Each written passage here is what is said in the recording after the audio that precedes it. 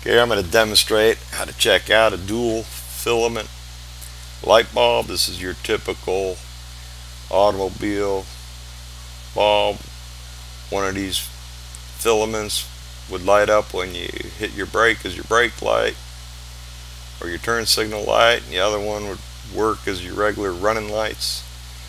Basically how it works is a simple schematic.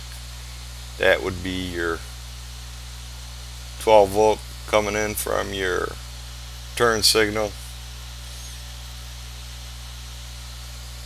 or your brake light, and then you would have another wire coming up to your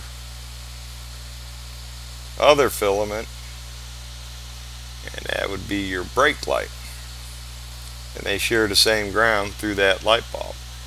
And basically there's your light bulb and there's the wiring to your light bulb. So that's a simple diagram of how it more than likely works. And we're going to take our multimeter, put it in the ohms, our red lead in the volt ohms jack and the black lead in the common. Test our meter, make sure it works, and now we'll just read the resistance through the filament of the light bulb. This little silver spot on the side is the drop of solder that connects the filaments to the ground of the casing. And there we read one filament, and it's reading 2 ohms.